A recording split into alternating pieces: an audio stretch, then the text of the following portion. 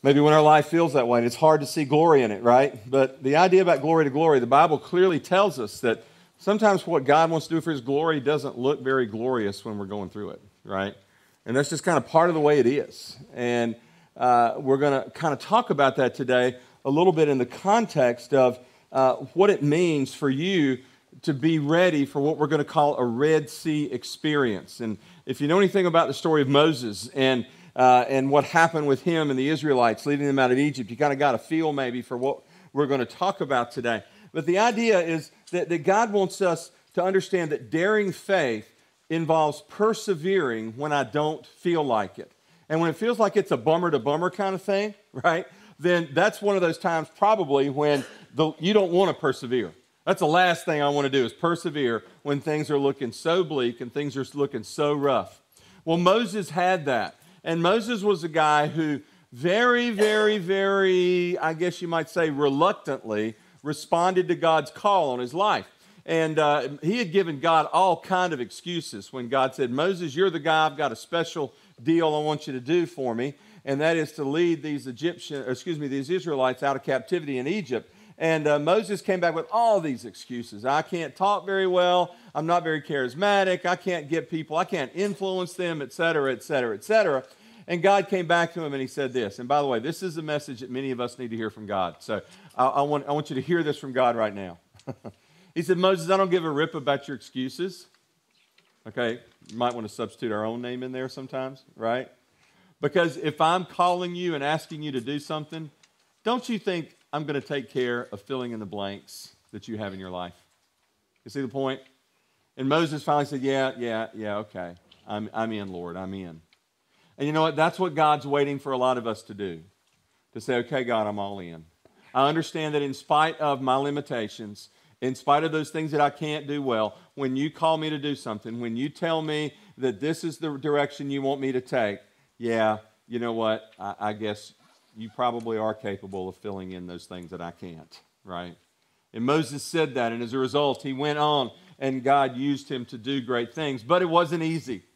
It wasn't easy. Moses learned, and he gave us good lessons, I think, on what it means to persevere when I don't feel like it. As a matter of fact, in that Hall of Fame chapter in Hebrews chapter 11 that we've been looking at in these past few weeks, we read, it was by faith that Moses left the land of Egypt, not fearing the king's anger. He kept going because he kept his eyes on the one who is invisible, God himself.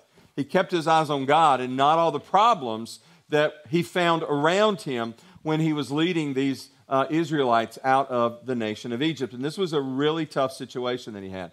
Perhaps you've been through a Red Sea experience where you found the going really tough. Perhaps you're going through one right now. If you haven't been through one, you will be going through one. Just be ready for it. You will. I want to share with you the story of one of our dear folks who is a very faithful member of our congregation who's not able to be with us today simply because of the condition that she's going to describe to you in this story. But even in her absence, I want you to give a really big, nice, warm welcome because her husband's here, and give it to him, right, who's on our drums in the back a lot of Sundays. And I want to introduce you to hear the story of Miss Kathy Ernst. Let's give her a big hand as she comes on the screen.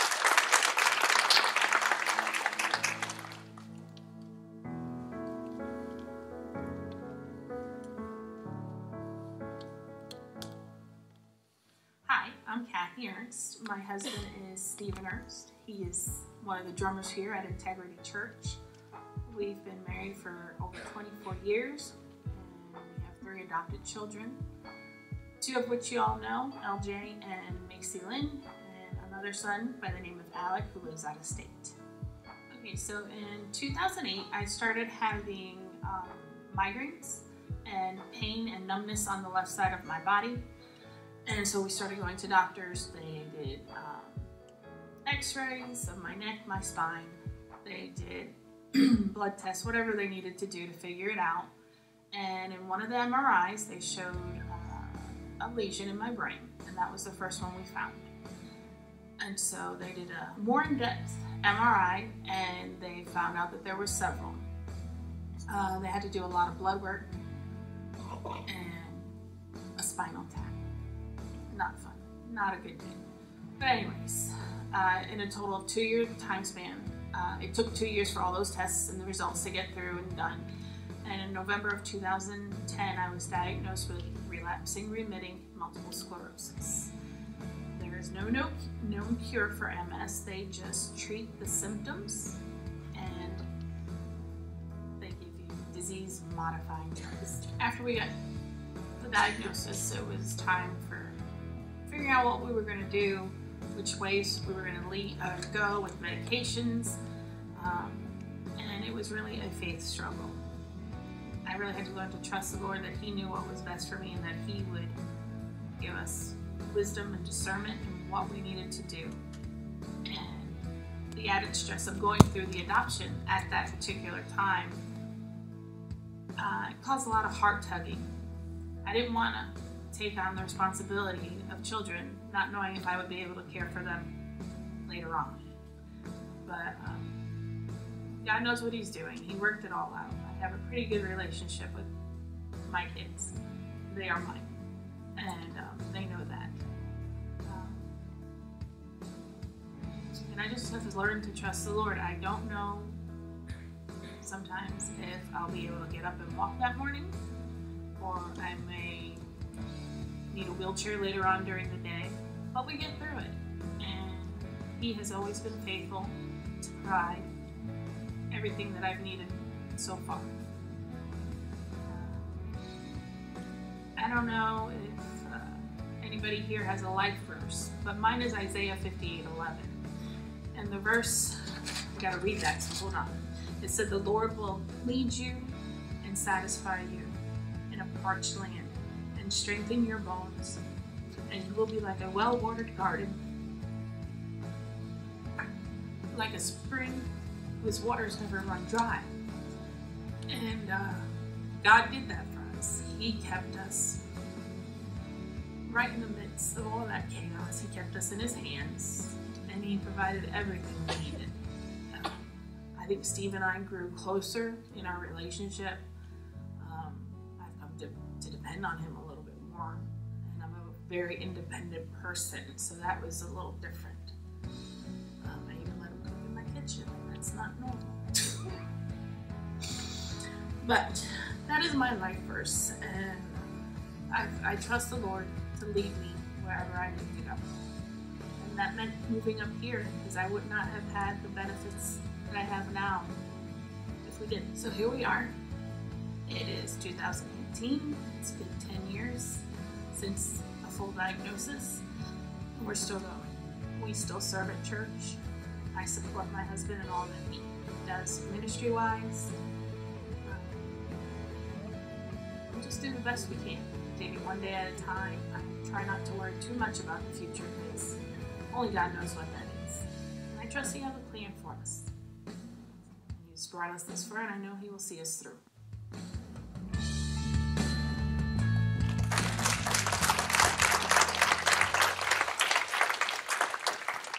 Kathy's story is a story of courage. To know her is to know courage and to see courage. And that's her life. Persevering even when she may not feel like it. God calls us to do that. So today I want us to share Moses' experience. As we find the story in Exodus chapters 13 and 14, we find the Israelites now are trapped. They're trapped between the Red Sea and the pursuit of the Egyptians' army. But how did we get there? How did we get there? Well, it all started 430 years earlier, when Joseph, toward the end of his life, had his people, the Israelites, move to the land of Goshen.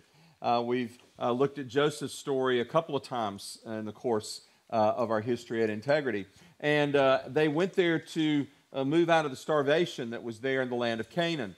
But what happened was, over the years, as they stayed there, the relationship went from one of cooperative collaboration between the Israelites and the Egyptians to one of slavery and bondage. And so over the past 430 years, for the most part, the Israelites have been the slaves of the Egyptians, living in poverty, living in abuse, living in detestable conditions in many ways. And so now God had heard the cries of His people, and He sent Moses as the one who would be the deliverer. So we find ourselves there at the Red Sea with the Israelites being faced with a decision. What would they do? Well, my contention is that we all have Red Sea experiences. Sometimes we don't realize that we're having those. Sometimes we don't recognize the fact that we're there at the edge of the Red Sea and that there's an enemy right behind us, and we have to make a decision. To step back away from the Red Sea is to move into a place of mediocrity. To take a step forward is to take a step of faith. And so what is a Red Sea experience? I took a shot this morning at trying to define what a Red Sea experience really is, and I want to share that with you. And I want to see if you have situations in your life or have had situations in your life where these criteria have been met for you. So a Red Sea experience is one in which God brings you to a place of a big decision. To follow Him in a Red Sea experience means that you cannot stay where you currently are. It means that you have to make some short-term that you're willing to make some short-term sacrifices for the purposes of obeying God and moving to a new place in life. I'm talking about a geographic place. I'm talking about perhaps a spiritual place or a place of relationships with others. And there, you can be of greater impact in building the kingdom of God. So, according to what we have on the board, a Red Sea experience involves a big decision. It means that we can't stay where we are. It means that there are short-term sacrifices that must be made. And it causes us to have to go to a new place in life. But we do that in view of longer-term blessings that God has for us. And the whole purpose of a Red Sea experience is for you to have greater impact in God's kingdom. So have you had one of those experiences? Are you going through one right now? My question is for you, what do you need to move forward in that experience? My other point today is to help grab you and to help you understand how you can prepare for the next Red Sea experience. My wife and I we've been able to pretty much ascertain that we've had at least 5 of these things. 5 Red Sea experiences when we were called to decisions and situations that met these criteria. The first one of those when we were together was when I left the corporate world to go into vocational ministry and left behind a pretty good job and left behind a heck of a lot of money on the table. Then a few years later after that, God called us to start Integrity Church. He said, I know you took a big pay cut before. Now I want you to take a pay cut to nothing, right? Start this church, right?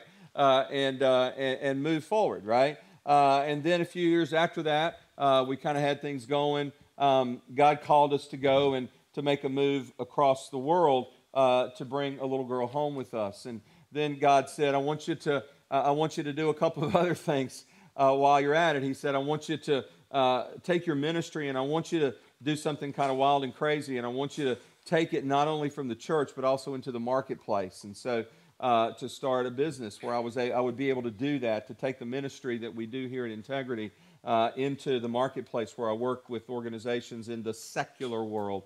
And then also God said in the midst of all that somewhere, take about a year of your life and I want you to write a book, because there are problems in churches that they need help with around planning and organizational structure and that kind of thing. And God's used that down through the years. I don't know what, maybe I might have missed a couple there. My fear, as I've told you before, is when God's called me to do something and I didn't do it. Those are the things that kind of keep me up at night. Not the things where I figured it out, right, or where God helped me figure out, but the times when I missed what He's calling me to do. And I know there are times in that situation as well. I know there will be different situations. I know there will be new situations that will come up for me and Tammy. I know that there will be situations for you when you are going to be confronted with the possibility of a Red Sea experience. So as we look at this story today, we're going to see 3 sets of characters. The first of those is Moses himself. Moses, who is the one who God has anointed to lead the the Israelites, is perhaps the one that we're most familiar with. If you've been in church for a long time, you've undoubtedly heard the story, because this is one of the monumental miracles that we know of in Scripture. But there are 2 other sets of characters as well. They are the Israelites who God was leading. They needed desperately someone to help them move forward. They were very needy. For 430 years, they weren't able to do anything for themselves. They didn't make any decisions for themselves. They had no money to make decisions around. They didn't know how to live outside of slavery. And yet God would call them to a special anointing, a vision for the nation that goes beyond Egypt into the land of promise, of Canaan, where they would build a new nation that would be subservient to God himself. And so those folks, though, did not know how to live. They knew next to nothing.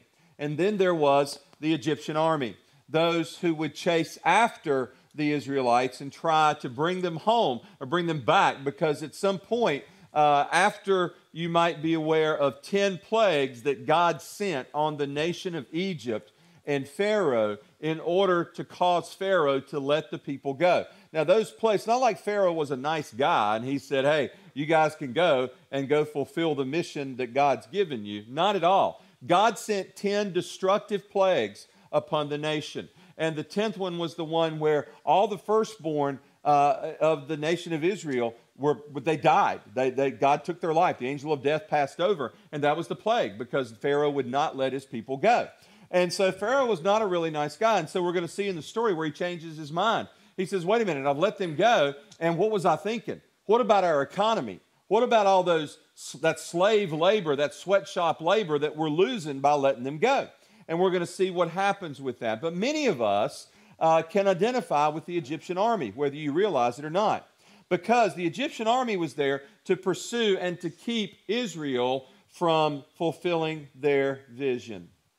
So many of us, we can probably relate to Moses. Maybe God's calling us to lead something special. Maybe he already has called you.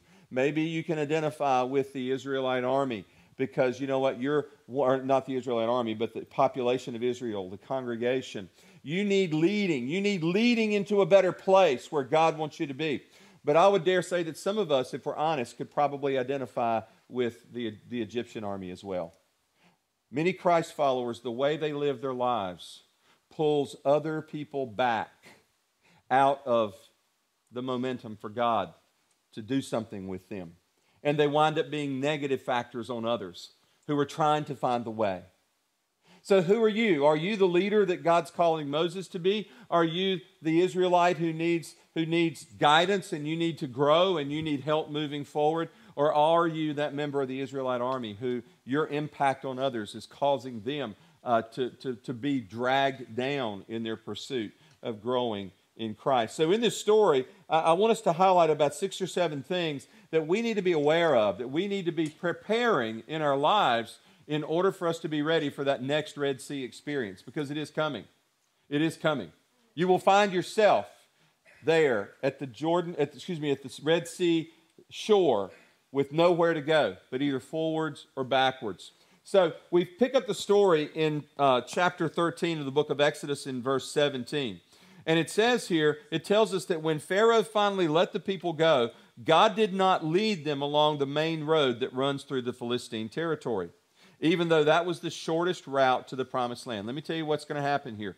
If you're going to be ready for the Red Sea experiences, you're going to have to learn to flex when God shifts your path. You're going to have to learn to shift. When God shifts your path, you're going to have to flex. You're going to have to adapt. You're going to have to change your plans. The Bible says that plans are good. We should plan. But when God intervenes and shifts things, he challenges things, and he brings about a different circumstance, we have to be ready to flex with him.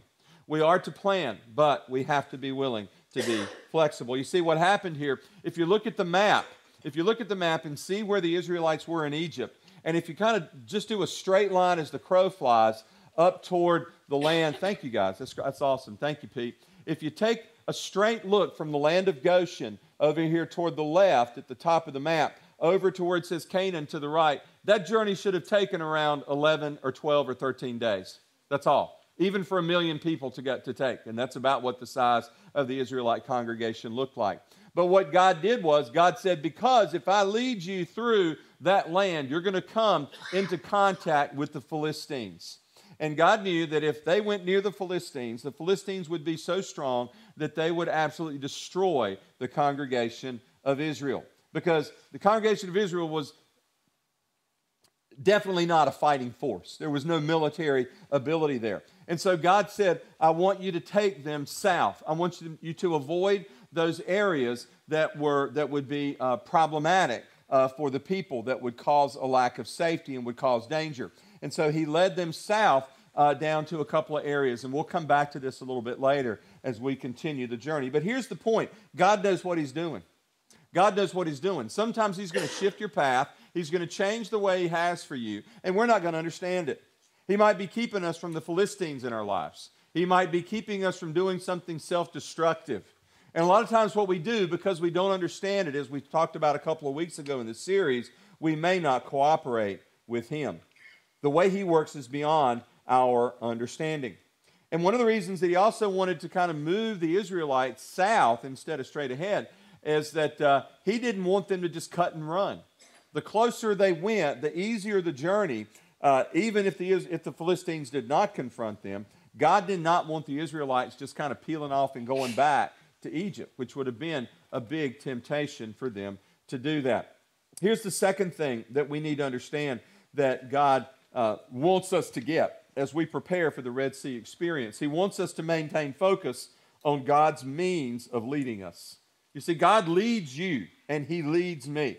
And we need to maintain focus on how he does that. Now, let me give you this passage, which is very important. The Israelites left Succoth and camped at Etham on the edge of the wilderness in the diagram we saw a minute ago.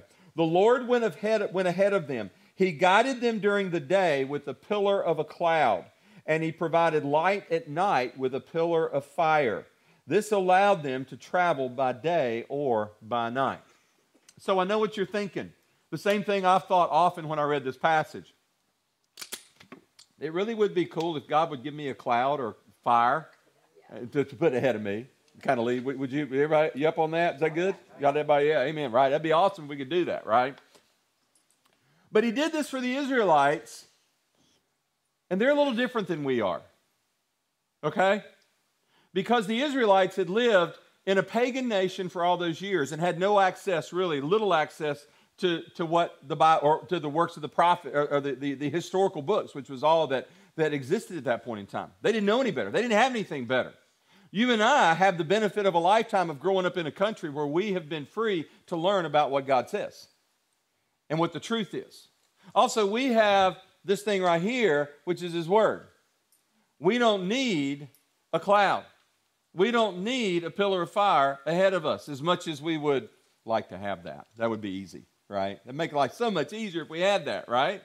But here's the point. If we had those things to lead us, life would no longer be about faith because everything would be certain. And you know what? God tells us time and again that the major metric, the measure of your spiritual growth is the faith that you have in your life. Now, let me say this. I'm not talking about the faith that you say you have. The faith that you say you have is null and void. I can tell you all day and probably do a pretty good job because I'm a pretty persuasive speaker. And I can tell you that I have a lot of faith. But if you're wise, you'll realize that, hey, I don't know if that line Bud's shooting me is really true until what? I have a reason to exercise it. Does that make sense? We can talk about having faith all we want, but until we're placed in a situation where we have to exercise it, right? We will never know whether or not we really have that faith. Some of you have been in those situations where you've been called on to exercise it. For many of you, perhaps you haven't gotten to the place in life yet where you've really had to exercise that faith.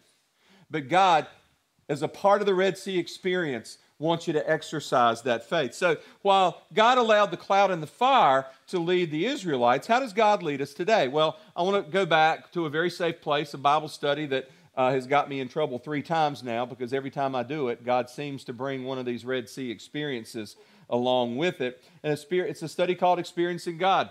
And in the study, it lets us know that God primarily uses 4 means to lead us, to speak to us, and show us the direction to go. First of all, his word, the Bible.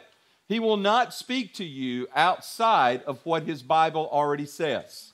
So if you're trying to do something that God has already said in his word is not the direction you need to take, and you're trying to convince yourself that it is, I can tell you you're wrong. Because God does everything in accordance with his word. The second way is through prayer. God communicates with you and I through prayer, right? We've talked about that quite a bit in the past few months. We have prayer teams that meet in the services If you're interested in joining one of those prayer teams, we have a team that meets during the first service, one that meets in the second service, some very faithful people who pray for you in the service. If you would want to join one of those teams, I'd love for you to do that. You just take that Integrity Connect card and just write prayer on it. And Pastor Ray will get with you and help you know how you can do that. God speaks to us through circumstances. Circumstances. God leads us that way through circumstances. Just the way things are going, right? He kind of shows up in circumstances. And the more mature we get, the more we grow, the better we can see Him through those circumstances. You know how else God works? He works through the counsel of others, the wise counsel of others. There's a reason the Bible says if you want to be wise, hang out with the wise. Some of y'all need a new set of friends. Because for a lot of y'all, the people you're hanging out with are not the people who are going to lead you toward a life of greater wisdom. God says, walk with the wise, and then you will be wise. And so the counsel of others is very important. God works through 4 ways. Many of us, what we do a lot of times in relationships, this thing on friends, just a little, this is free, all right, it's just extra, right? A lot of times we get into relationships with people, and it becomes a situation where Pastor Rick Warren talks about in the study on Daring Faith in the small group study. We get involved with VDPs, very draining people. And they drain the heck out of us. When God really wants us to be involved with who? Very, what's the word? Inspiring people. So the question I have for you, would you be categorized as an individual? Are you a VDP or are you a VIP? You see, God calls us to move to the place where we're VIPs. We're inspiring others to be the best they can be. And as you're thinking about who you need to hang out with, who you need to spend your relational capital on, you need to be focusing on finding some VIPs. Quit trying to rescue the VDPs in your life. They're just dragging you down with them in many ways. Moses finds himself now in charge of a congregation of VDPs. And a lot of his charge is to turn them into VIPs, because that's where God wants them to be in the vision and the mission that He has for them. That's what God wants Integrity Church to be as well. A group of VIPs who are inspiring people to be the best that they can be. So, here's the third thing that we need to know about preparing for a Red Sea experience, and that is that we need to exercise patience while God works His greater plan that is unknown to me. Write it in and circle it. Unknown to me. That is the essence of faith. Because God's plan for you and me is unknown to us in its entirety. God will show us pieces here and there, right? We know our purpose. We talk about that, right? To glorify God, to grow and to reach others for Him, to go out on the mission field, to go out and to connect with others, to be in our small groups where we have community, because Christianity is not a solo act. Many of you are still trying to convince yourself that Christianity is a solo act, and you do not have a systematic way that you can gather with other people in a support system. You've got to get that figured out, because you're going to be missing God's plan for your life as long as you leave that part out of God's plan for you. And so with this, God says that this greater plan is unknown to me, and therefore you have to walk by faith. You have no choice because it's unknown to me. When I said I do 35 years ago, I had no idea what the future would hold. I had a pretty good thought that it was going to be a pretty good one, and it's far exceeded my expectations so many times over and over and over. And I know that many of you all can say that as well here in the earshot of my voice as well. But I didn't know. I had to exercise faith. Tammy had to exercise a great deal of faith when she agreed to become my wife. Some of you are laughing because you know she had to do a lot, right? She had to do a lot more than you did, but I know. I realize that. That's exactly right. But here we got to exercise patience, because look at what happens in verses 1 through 4 of chapter 14. This story laps over into chapter 14. The Lord gave these instructions to Moses. He said, order the Israelites to turn back and camp by Pi-hahiroth between Migdol and the sea. Camp there along the shore across from Baal-zephon. Then Pharaoh will think that the Israelites are confused and they are trapped in the wilderness. And once again, I will harden Pharaoh's heart, and he will chase after you. I've planned this in order to display my glory through Pharaoh and his whole army. Pete, can we have that visual again of the map? real quickly. Here's what happened. God says, we're going to do a little diversionary tactic here, Moses. I want you to take the group of Israelites, and what I want you to do is you get down closer down there to where you're going to cross in the Gulf of Aqaba. Excuse me. That was what it was known as in the Red Sea. I want you to kind of circle around in there, and I want you to kind of put on this air of confusion, because I really want I want the Egyptian army to chase back after you guys. Now, does that make a lot of sense? God, you led me down here, you got us here, and we don't have anywhere to go because we're around just this shoreline, and now you're telling me you're going to send our enemies after us again. Do you really know what you're doing, God? You ever had a moment like that where you said, God, do you really know what you're doing on this? You ever had one of the? I have. Numerous times in my life where I resorted to my doubts. You know what? It's okay to admit your doubts, because number one, if you don't, you're a liar. Number two, without doubt, there is no faith. Show me faith, and I will show you honest doubts. Because it takes faith to overcome the doubts. Does that make sense? So we need to be honest with God about our doubts, because that strengthens our faith when we take the doubts to Him. Now, don't take your doubts to an atheist or an agnostic or somebody you like at work who doesn't go to church and they just kind of think you're a little weird for doing it, right?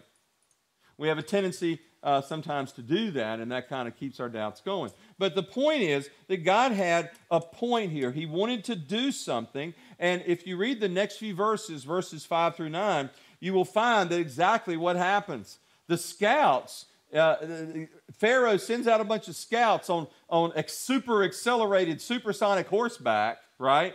And they find, as they're spying on these Israelites, that it looks like they don't know where they're going. They're just going in circles. They look so confused. And so you know what Pharaoh says? Pharaoh says, you know what? I'm thinking about our economy and all that slave labor we lost. What was I thinking? You see, whereas God softened him up through the killing of the firstborn there at Passover before the Israelites left, now what happened? Pharaoh's heart begins to harden again. You ever had that before? God softens your heart, and then after a while, the experience kind of wears off, and you know what? You kind of go back to the way you were. You ever had that?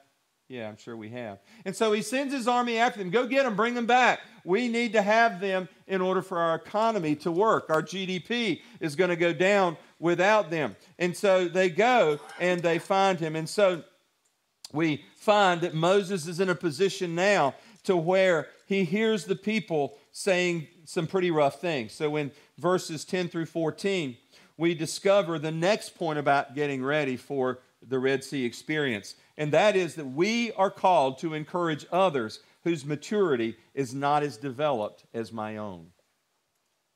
You catch that? We are called in growing in our faith to encourage others whose maturity is not as developed as mine. Now, let me tell you what that really means. I remember all through my life getting to a certain point where I was always looking for other people that I could look to learn things, that I could get advice from, that I could look to and figure out how to do it. And as my quest continued, and I would find those people, God brought some wonderful people in my life to be those folks. There came a point in time when I was probably, I don't know, in my late 20s or 30s, when I began to feel a shift in that. And the point of that shift was God showing me that, Bud, you've been looking for these people all through your life, and I've been providing them. But now it's your turn to be that person for others.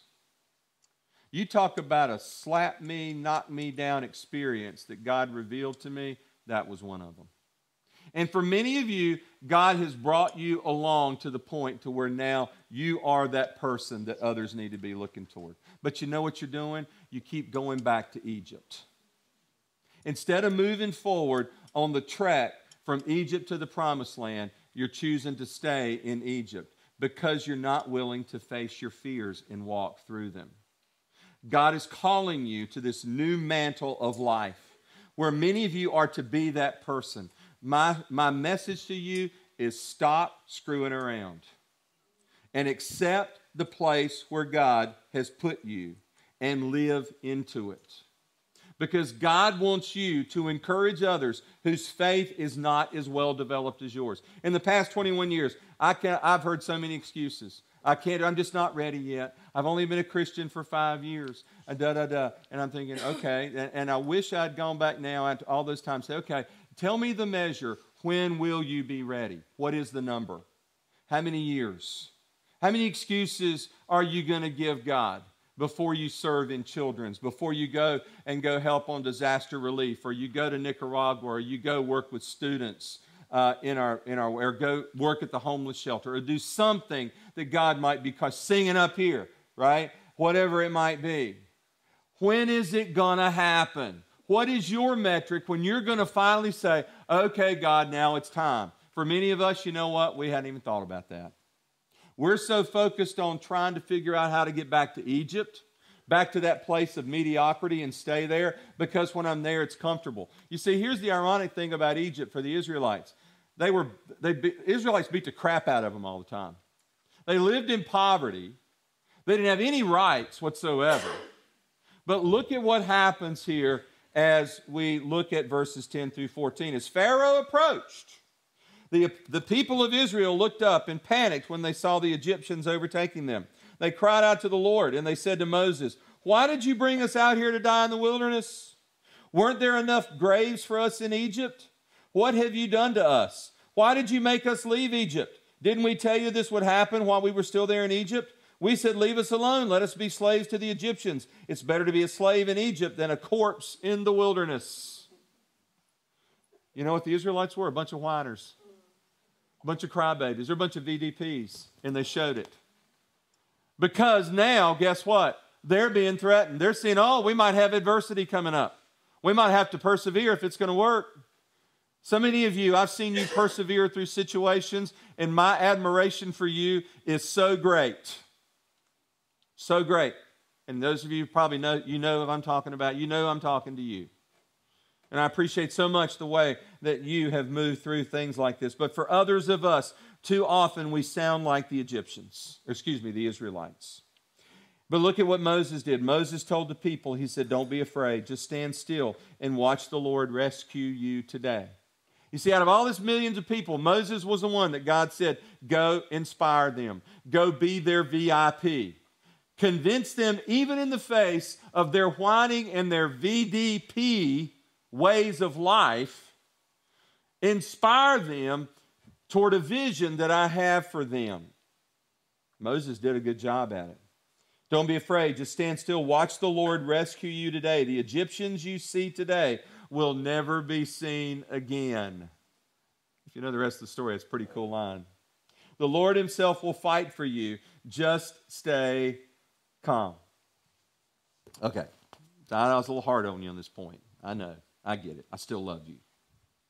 But I really want you to come to that point where you realize you're that person that others need to be looking toward. I want the people of Integrity Church to believe that. Because that's exactly where he wants you to be. Who in your life can you visualize right now in your mind you need to speak some wisdom to? They need the encouragement that you can give them. I'm not talking about your child. I'm not talking about your spouse. That's part of the basic job description that you have. I'm talking about beyond that. I'm talking in the workplace. I'm talking about in your neighborhood. I'm talking about here in this fellowship of believers. Who is that person that you need to be the VIP to? And the flip side of that, who are the people you need to stop being the VDP with? And who are the VDPs that you need to sort of distance yourself from? Because if you don't get that, you will not get this in terms of what God's telling us through Moses. So God really wants us to understand it. Here's the fifth thing about getting ready for the Red Sea experience. You got to learn how to actively move forward when things get difficult. Not backwards toward mediocrity, toward comfort. Yes, again, they were getting beat up. They had no rights. They were just slaves, and they wanted to go back there. The comfort zones that some of us have are still places of great pain. Many of you have places in your life where you will not move out of because you perceive the pain of moving out of it as being greater than the pain you're experiencing right now. Can I tell you that the pain of change is probably, I can tell you, is nothing like the pain you're going through now.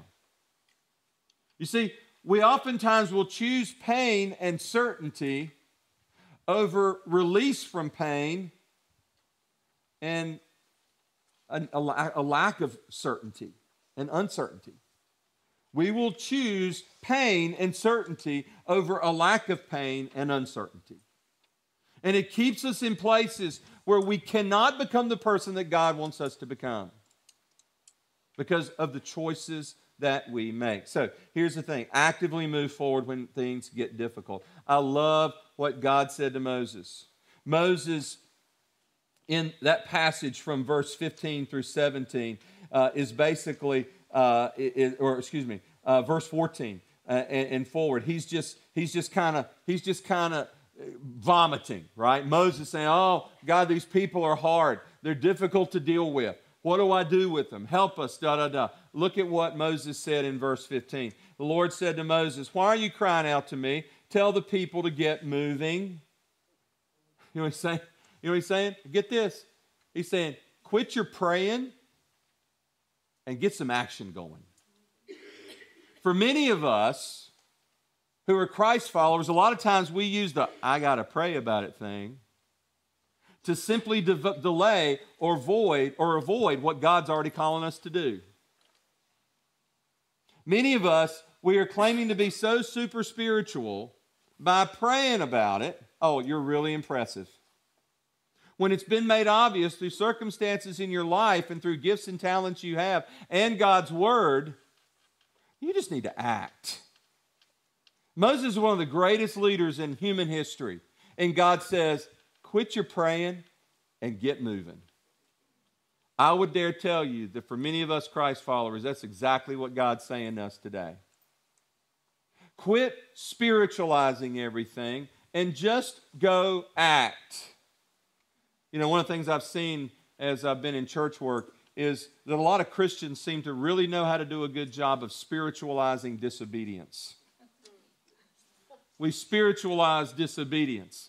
And the "let me pray about it" thing, I'm not saying it's all, sometimes you got to pray about things, right? But some things you just got to move. You just got to go. Sometimes you're in this place of mediocrity where you're in between the opposition and the Red Sea, and God just says, you got to make the move. And we want to overanalyze it. And yes, that's the time we're most likely to go to the Bible. We might dust it off a little bit and start reading it, right? For many of us, I'm no dummy. Look, I've seen this before. We're going through this study on daring faith. It's a tough study. It's tough. The principles in this study are challenging. And if you're going through that and you're going through your small group and you're doing the daily devotions, kudos, hats off to you because you're being challenged. But there's some people in church that bought the book and they realize how tough this stuff is. They may not be here on Sunday morning. They may be missing their small group, or they just not going through the book for personal devotions. Why? Because to do this study and to live into it is to be challenged. To move from the place of comfort. Perseverance in the face of not feeling like it is precisely what daring faith is all about. So God tells them, get moving. So, can you think of a Christian spiritual excuse you've made to keep from doing what God wants you to do? I can think of times when I've done that in my life. When I have spiritualized my own disobedience and justified it in a way that I know now did not please God. Here's the sixth thing that we need to really get about getting ready for the neutral zone. And we're winding this thing down, so listen real quick. We're going to move through this real quickly. Is that we need to learn how to trust God's deliverance. All right, get this. Here the Israelites are. They got the sea in front of them. They got they got their killers behind them, right, in the Egyptian army. They have nowhere to go. We got to learn how to, first of all, trust God's supernatural protection. I've told you this before. My prayer for my family and for you as a church body, almost every day, I wish I could say I'm perfectly consistent, but I'm not, is that God, that you will put your spiritual hedge of protection around the people that I love. In my church family, in my my immediate family, my extended family, etc. And that you will supernaturally protect us from any and everything that Satan would try to throw against us. We need to trust God's supernatural protection. And verse 19 says, "And the angel of God who had been leading the people of Israel," I love this, "moved to the rear of the camp. The pillar of cloud also moved from the front and stood behind them." Let me give you the image of what's going on. You got the Israelites over here. You got the sea over there. You got the Egyptians here. So remember the pillar of fire and the pillar of cloud that was leading them? They kind of come around to the back of the Israelite encampment, and what they're going to do now, it's nighttime, so the fire just starts leaping. It just lights up the night. And so the fire is so bright that the Egyptians can't even see the Israelites to get to them. And the pillar of cloud comes around and creates the fog that coming together with the fire keeps them from seeing where they are. God's supernatural protection. The cloud settled between the Egyptian and Israelite camps. As darkness fell, the cloud turned to fire, lighting up the night, but the Israelites and the Egyptians did not approach each other all night. God used the very same cloud that he was using to lead them, to protect them as well. Here's the second thing you got to understand about God's deliverance and how to trust it. You got to trust the just-in-time nature of God's deliverance. You got to get it that God works just in time. That means it's usually not our time. Some of you work in manufacturing and other worlds of occupation where you work through a just-in-time model of inventory management, which is designed to keep inventory levels down and keep cash flow and efficiencies high in organizations. God also does this with us. He comes through just in time. And a lot of times what we've done is, because God didn't come through in our time, we've already moved back to Egypt. We're not even on the road anymore. We're not moving there because you know what? It's not in our time. So to understand God's deliverance is to trust the just-in-time nature of his deliverance. Then Moses raised his hand over the sea, and the Lord opened up a path through the water with a strong east wind. The wind blew all that night, turning the seabed into dry land. So the people of Israel walked through the middle of the sea on dry ground with walls of water on each side. So God performs this amazing miracle in parting the Red Sea in order for them to pass through. He delivers them by just a hair. The Egyptian army was already there. They were just being obstructed by the pillar of fire and the cloud. Here's the third thing that we've got to understand about God's deliverance. We've got to learn to trust God to use our trials and our tests to clear the way for bigger steps of faith. I will kind of tell you this, y'all.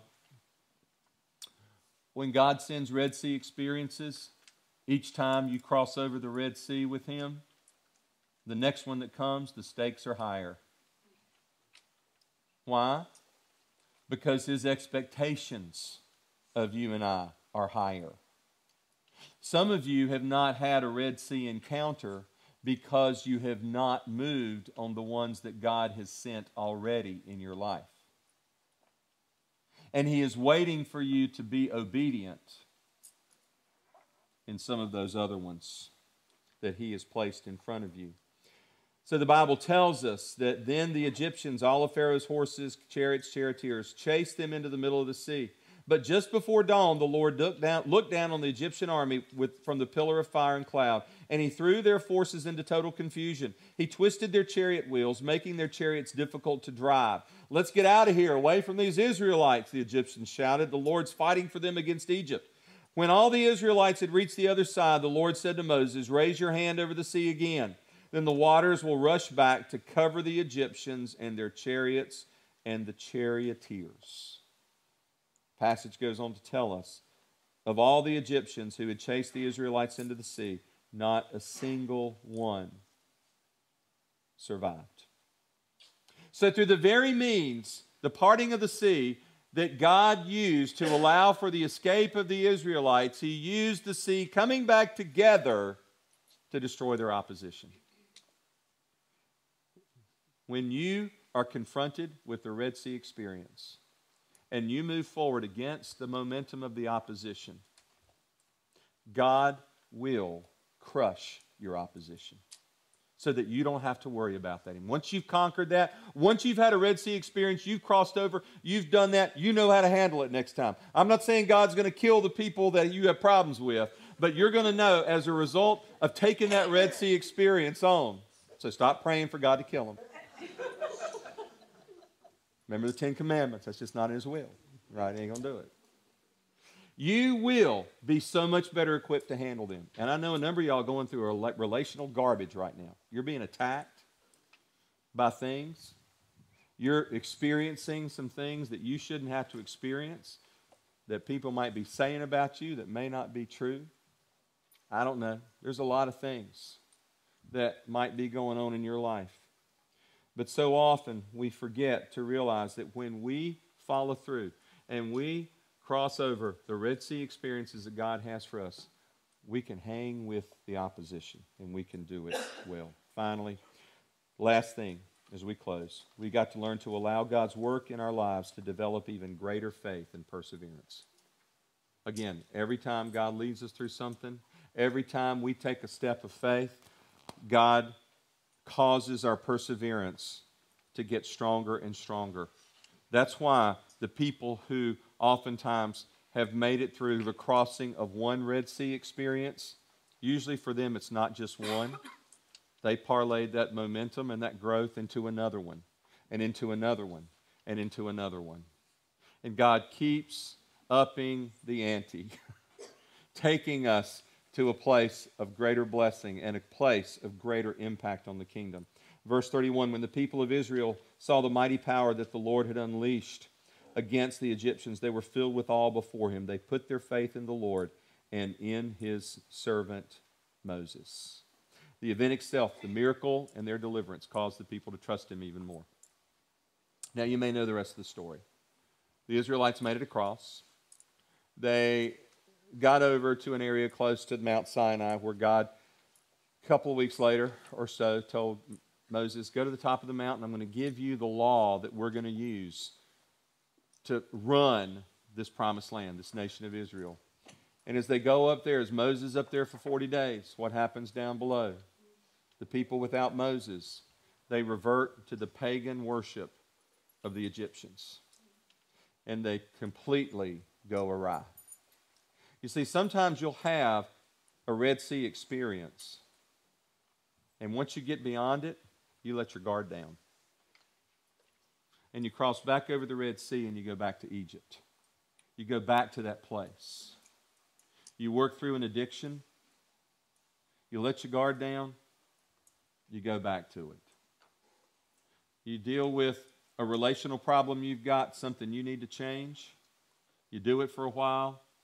God helps you through it. It's almost miraculous. I've seen it time and again. But you let your guard down, you go back to the way it was. Got to start all over again. Every time you go back across the Red Sea, it's going to get harder and harder for you to get back to where you were after you made that progress. And God's plan for you and I is to keep crossing the Red Seas and not going back. That's his plan for you as he moves you toward that place. So the big ask today was that you will understand the relationship between perseverance and faith, and that you will commit to pushing through adversity as a means of glorifying God. So I ask you, what is a Red Sea in your life today? What are you up against right now? Is it a real problem? Is there one in the past that you realize you didn't make it all the way through? What is it where you're faced with the decision on whether to step forward in faith or just to stay where you are? Maybe you need to come to your Jesus and give your life to him. Some of you in this room today, you're not all in on this Jesus thing. Maybe you're part of the way in, but you're not totally sold out. You're doing your family a disservice. You're doing your family a disservice. Because when we fail to become that person God calls us to be, not only do we suffer, those around us suffer. Those in our sphere of influence suffer as well.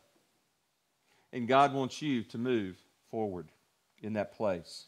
Maybe you need to give your life to him. You need to just, for the first time, accept his gift of salvation. and say, Jesus, I need you. I need your gift of eternal life. I need you to become the boss of my life. Some of you, you need to kick an addiction. Maybe it's smoking. Maybe it's drinking. Maybe it's drugs. Maybe it's prescription drugs. I don't know. Some of you did. Maybe it's pornography. I don't know. You do. Some of you need to mend a relationship that's been impaired. Some of you need to start tithing in obedience to God's command. You need to cross over the Red Sea, and you need to be financially obedient to God.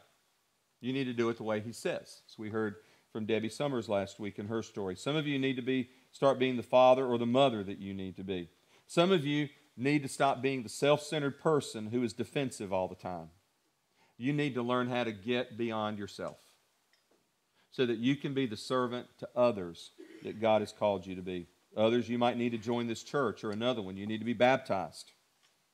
Sometimes we don't take these elementary spiritual steps because we're afraid that we might actually have to do something about it. Some of you might need to join me in step 1 tonight at 5 o'clock, right? Or 5:30. I'm not sure what time it is on the screen or whatever it'll tell us. I know I'm overbooked this afternoon. I'll figure out a way to make it work. But some of you need to come there and kind of look at what that step 1 looks like in your walk of faith in coming to be a Christ follower that God wants you to be. Maybe you've already had a Red Sea experience in your life. God showed up, but things didn't hold. You were down along the base of Mount Sinai. You got discouraged and returned to the place where you were before the Red Sea experience. Maybe you relapsed. God wants you to get that fixed. What will you do? How will you respond with the challenge that God gives us? Because the Red Sea experience is coming.